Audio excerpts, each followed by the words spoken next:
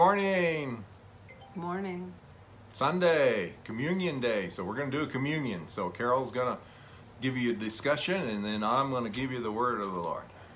Well, if you are aware, and you are aware, we have serious things in front of us that are going to be happening, more serious than we have had in our nation up to now. And so we decided it would be a good thing to do what Jesus said, which is when you do this, remind yourself of, who He is and who you are and what this is all about. So we decided to do communion, and to do it reminding ourselves that we are the redeemed. We are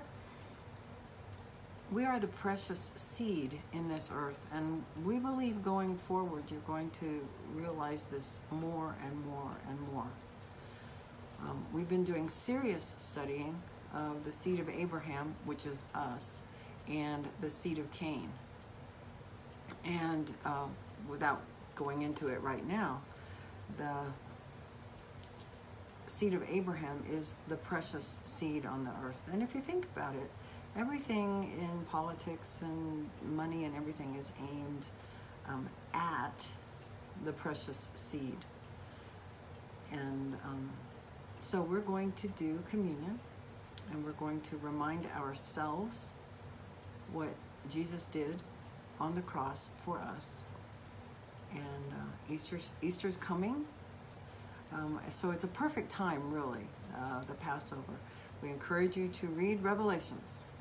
It is in front of our eyes. We're living it. Okay? Amen.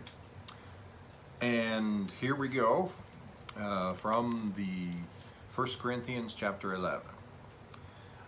And it says, are to examine ourselves so that we do not eat of the cup of the bread or eat of the bread or drink of the cup unworthily. So we examine ourselves, and we say if we have committed any sin, even of the sin that we don't know about, we repent of it in the name of Jesus, and we are forgiven.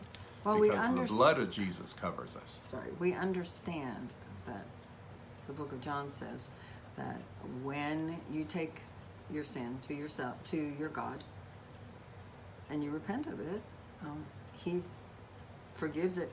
But there's a lovely line right afterwards that He cleanses you of everything after that, so that you can walk free before Him. You don't have to walk around thinking, oh, I'm this, I'm this, I'm this, I'm this, I'm this. That is actually not scriptural. Scripturally, you are the righteous seed. You are the precious seed. And you stand clean before your God. Amen. It says, for if you would judge yourselves or repent of yourselves, we should not be judged. But when we are judged, we are chastened of the Lord, that we should not be condemned with the world. Wherefore we come together, and we take and partake and eat, and we tarry for one another.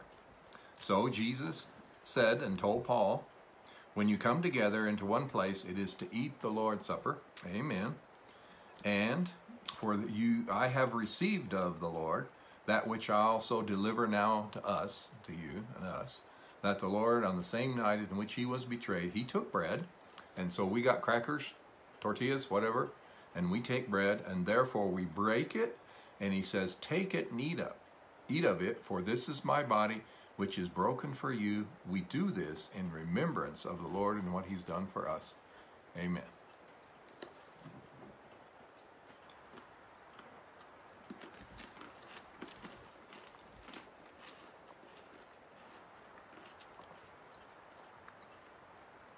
After the same manner, He also took the cup when He had supped, saying, this is the cup of the New Testament in my blood. This do you as often as you drink it in remembrance of me. For often as you eat this bread and drink this cup, you do show the Lord's death till He comes, His death and rising. Amen. Amen.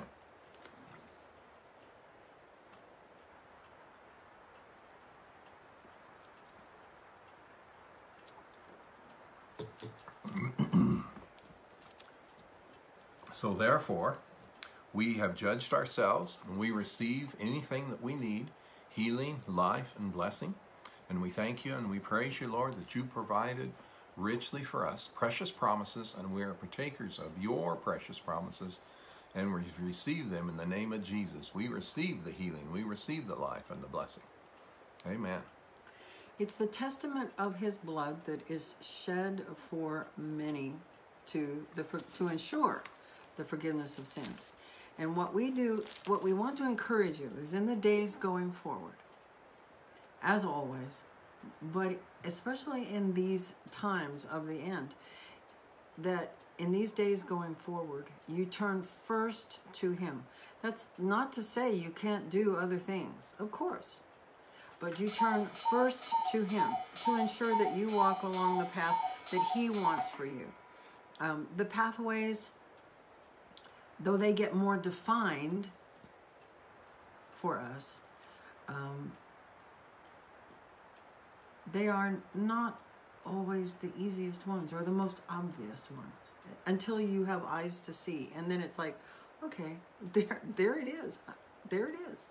So we encourage you to turn first to him. On my prayer room door, I have a sign that says, first things first, pray. Mm-hmm. So, and we're not talking about, the formal Our Father and this kind of stuff. First things first, talk to your God. Amen. And you can take communion anytime. Oh, yeah. You don't have to go to a church or, you can get with us when we do this. But you can do communion at any time. 1 Corinthians chapter 11. And then just read the words, read the scriptures, do what it says, and receive the deliverance, the healing, the life, whatever it is you want to receive it.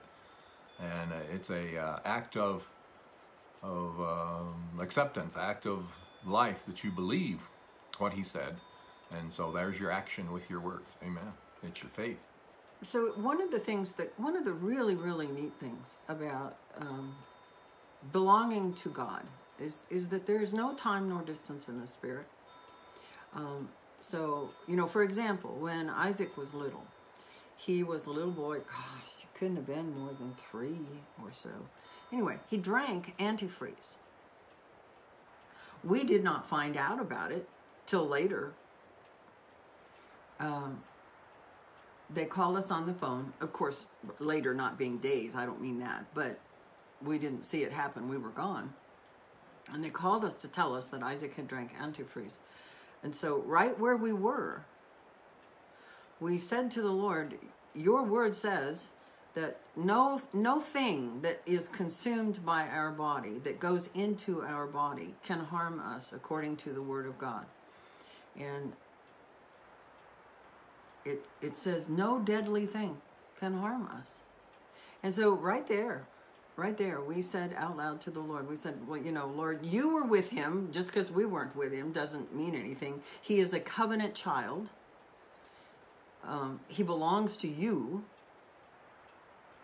And so we stand on your word that no deadly thing is going to harm him. And we're such creatures of time. We want to do things ahead of time. We want to pray ahead of time. But our God is not a creature of time. Our God is outside of time.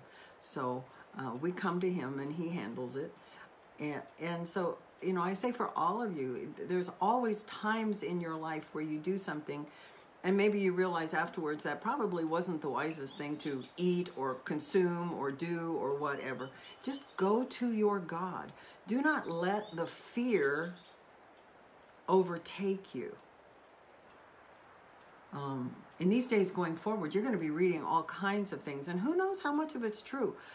We've sure been involved in a lot of things that are lies in our lives. If you find out that you're involved or partake of a lie or something like that, just go to your God. Go to your God. Remember, if it was intended to harm you, it's covered by the Word of God. And so you say, Father God, I stand on your word that no deadly thing can harm me. We do this with medications. We do this with doctor visits. We do this with vaccines. We do this with everything. We say to God, Father God, we are not wise people in the world. We don't know. I mean, you know, we're not physicists and doctors and all this other kind of stuff. We don't know things, but you know things. So we stand on your word. That whatever it is we do, whatever it is we take, whatever it is, what medicine, like Benjamin had to take a medicine that it turned out later was not a good medicine. But we had prayed and we had said, whatever this medicine was intended to do, that is what it will do and nothing else. So we encourage you to, especially in these days going forward, great confusion is on the earth. Great confusion. With due respect, if they can't tell the difference between a man and a woman, great confusion is on the earth. Amen. So we encourage you to do that. Do communion. And do communion. Look at the Word. And look at the Word. Amen. And whatever you are concerned about. I mean, if you want to do communion 12 times, do it. If there's something that concerns you, you take communion and you put it before your God. If there's something that concerns you about your children, take communion. Take the Word and put it before our God. Don't carry it in worry. Amen. We love you, and we'll talk to you all later. Bye. Bye.